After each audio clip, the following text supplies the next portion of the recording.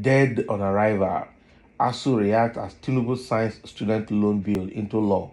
Yeah, so Tinubu, a few days ago, prior to Democracy Day, signed a student loan bill into law in Nigeria, allowing students to take student loan and go to school. What people are saying, including ourselves out here, is you are signing student loan bill into law for students to go and take loan to go to school. Which school? All right. The question is, who is going to teach them? These people that are going to teach them, the members of Asuu, federal government has refused to meet the agreement with them to pay them, and they have been on perpetual strike. Okay. The schools are not well furnished. The schools are not well equipped. Learning materials, all right? Learning materials are not there. Study aids are not there. Computer, if you go to some universities, it looks like you're in primary school. No computers, no proper sitting arrangement, no light, no electricity. If you go to some students' hostel, you cry. Go to some staff offices, you cry. Go to classrooms, you cry. Go to school environment, they are not maintained, you cry. Okay? So you are not saying that students should take loan to go to which schools? Schools that are not open for them to go and learn. They are at home because of perpetual strike. Is signing student loan the first thing, or to honor the agreement with Asuu and make sure that school is open and regular for children to go and study? Now we're having a lot of Yahoo boys in town because there are students that should have been in school but are not in school, and they're looking for other ways to go and survive. And even right now, they are even saying that school is a scam. Okay, now you're starting student loan law for them to go and take student loan. The same way the Buhari administration gave Empower money to traders, or call it traders money, and said that they have been documented and that they will pay back, they will be assessed, and then when they pay back, they will be given more. Tomorrow, who are accounted for that money? Who among those people that took the money has paid back?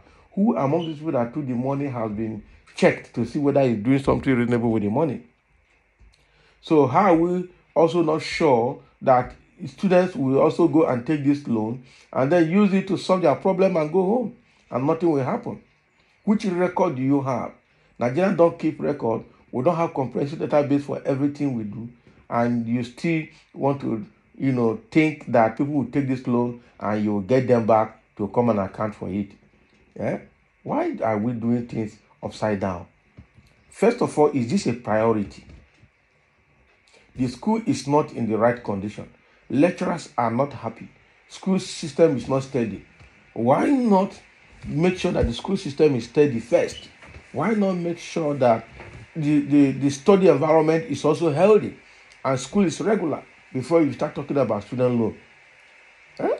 This is putting the cart before the horse.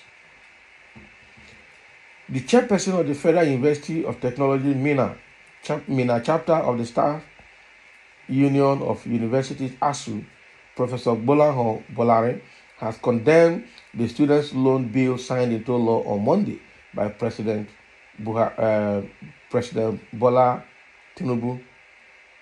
The academic Dawn was of the opinion that the law is not feasible as the peculiarities of Nigeria were not considered before signing the bill into law. According to him, the problem with Nigeria and such initiatives is that the leadership wants to replicate what they see in some other countries without giving any consideration to what is obtainable in Nigeria. He lamented that it may be difficult for students who obtain the loan to pay back due to the high unemployment rate among the graduates as well as the abysmal minimum wage. Yes, Professor Bolari revealed that Asuu stood against the bill from the beginning because the scheme is not feasible nor sustainable and is therefore dead on arrival.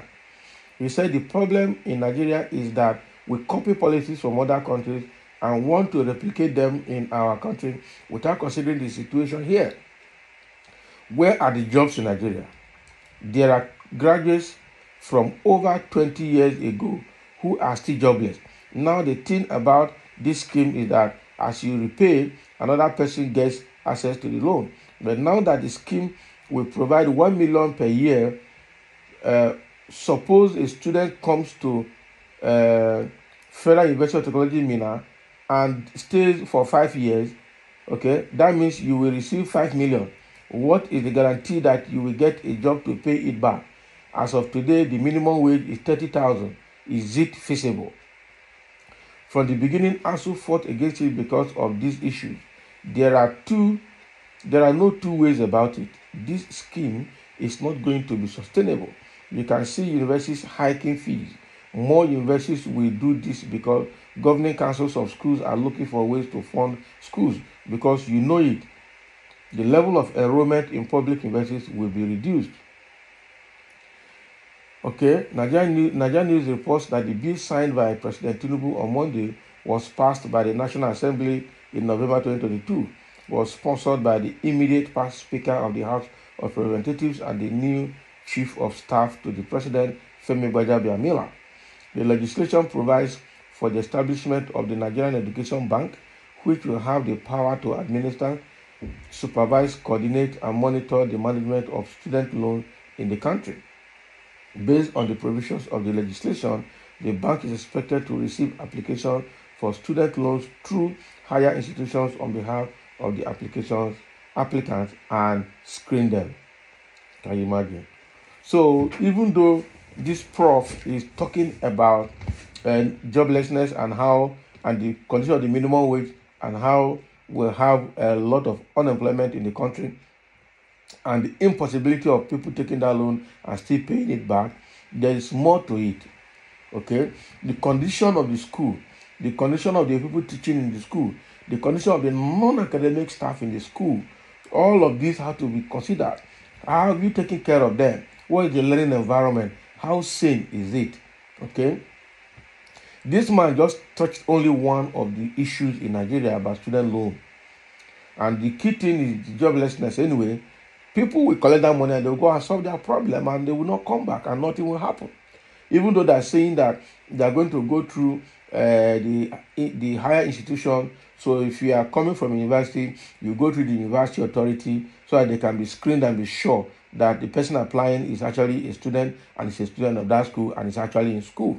But the question is, according to this prof, we have graduates all over the universities of Nigeria for the past 20 years or more that are jobless till now.